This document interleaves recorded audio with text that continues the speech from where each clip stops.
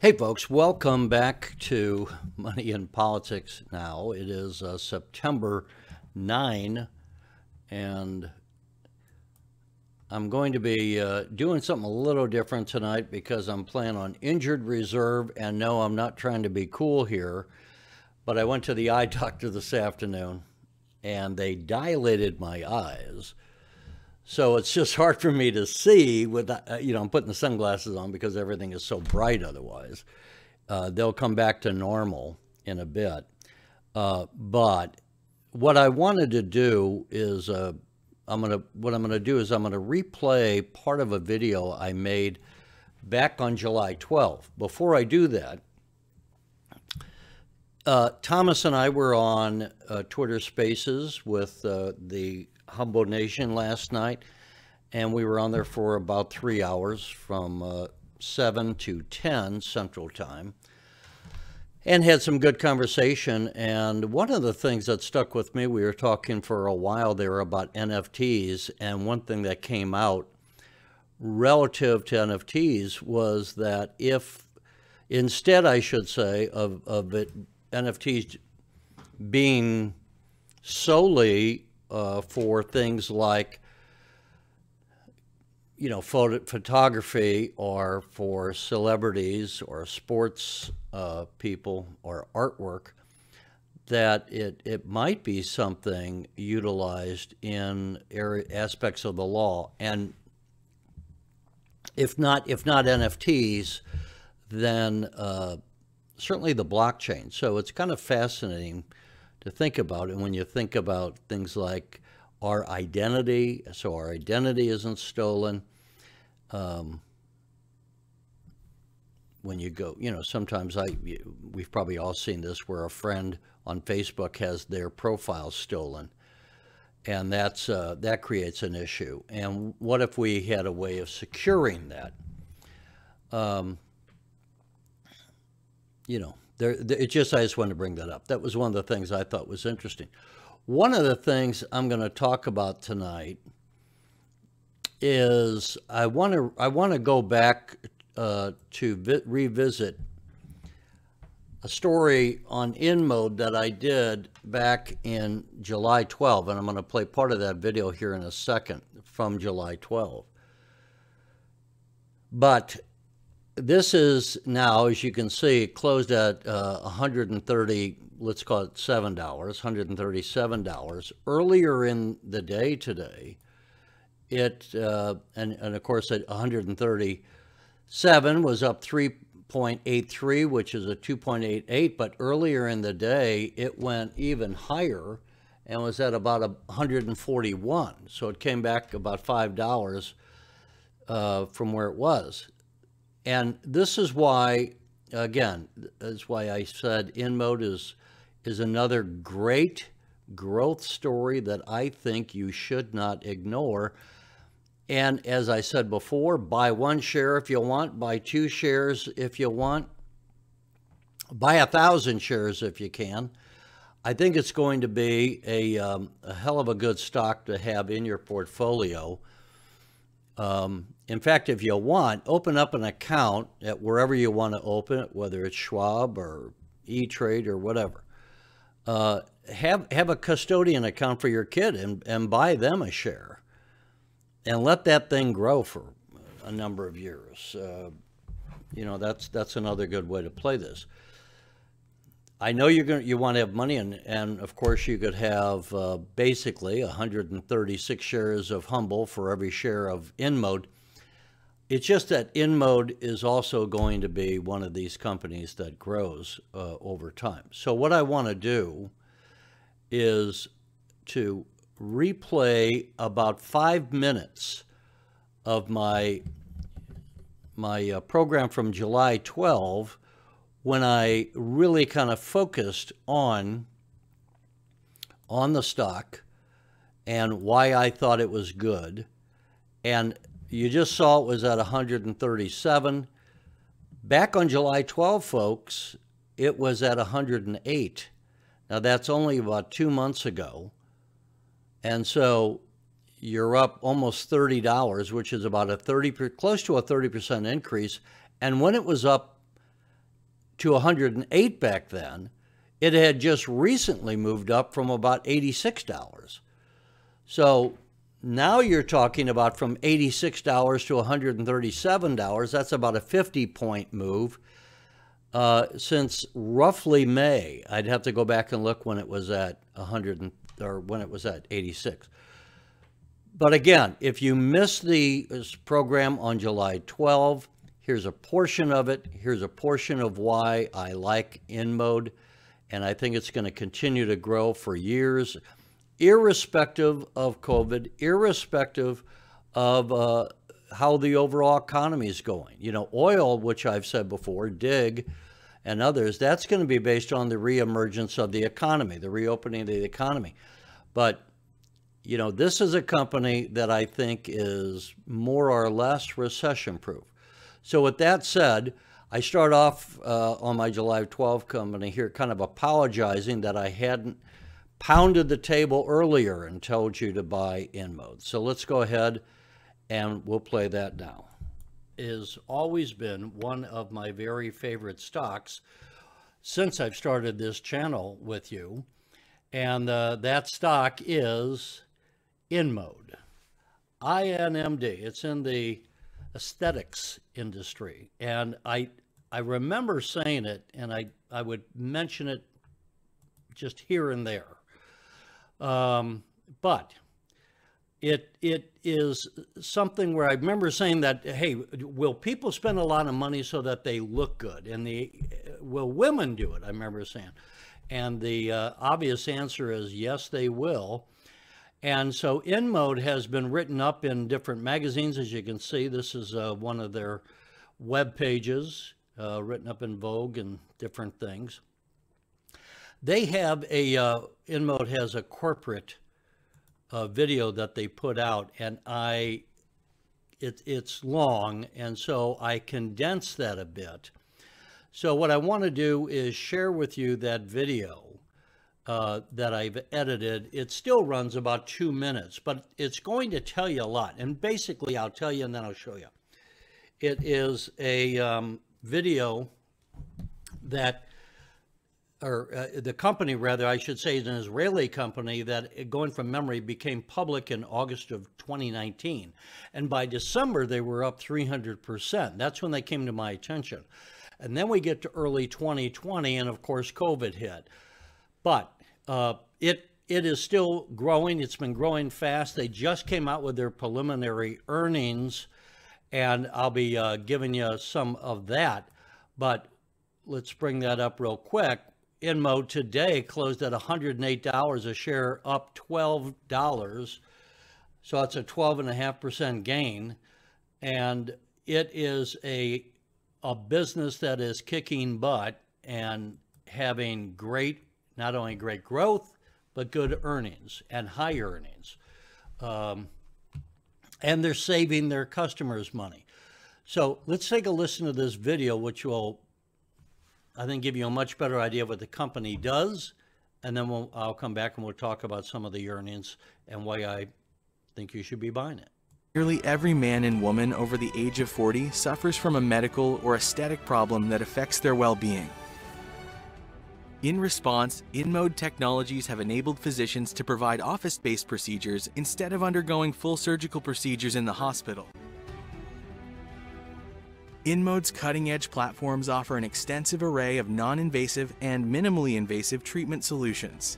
Our innovative procedures include skin tightening, wrinkle treatment, skin resurfacing, pigmentation, cellulite, body contouring, and face remodeling, with multiple modalities available using hands-free innovations.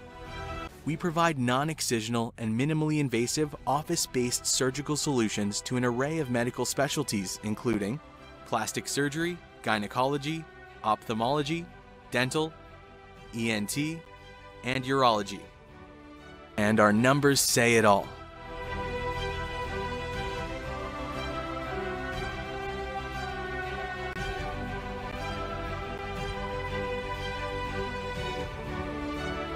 We have seen unprecedented growth in recent years, with 2020 generating revenue of more than $200 million. Our demonstrated history of profitable growth is expected to continue well into the future. We distribute medical innovations through an established direct sales force as well as an extensive distributor network.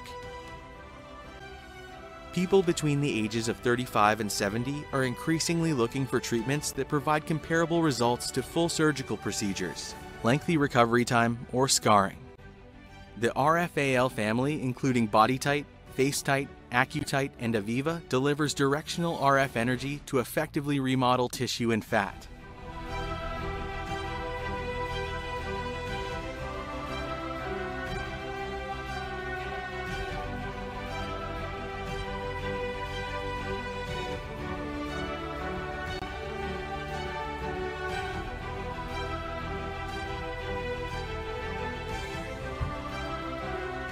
Eyelid contraction and fat reduction is achieved with the AccuTite.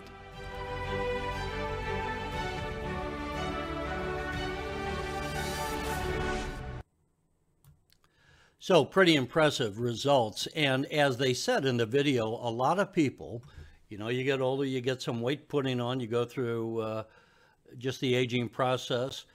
And, you know, I look back at years ago, and I was just saying to a friend about how you look back at my grandmother's time, and when she was 50, she looked so old. Well, they didn't have hair dye like they have today. They just didn't have a whole lot of things that they had today. And you look at any number of people today who are in their 70s or even 80s, people like Jane Fonda, Raquel Welch, people who, you know, don't look their age. They look years, decades younger. And this is part of the trend, just as the hair dye and the rest came, better eating. I think INMD is something that is going to be growing, in my estimation, for years to come. All right, we're going to cut out there. So that was INMD as my report went from July the 12th. And I'm laughing at myself with the sunglasses. And if you caught this late, it's just I had my eyes dilated earlier today. I'm not trying to be cool. So that said, folks, I still think that is a great stock. And where you just saw that it was $108, it is today $137. And again, I think this will continue to go up in value and is one that you want to hold in your portfolio. So while we talk every night almost, at least some point about Humble, it's not that we only want to talk only about Humble. What we want to do is make money and make money for the long run. So going back to Humble, I'm going to bring that up. We were up for a while. We went down. Let me get this HMBL. And let me bring that over.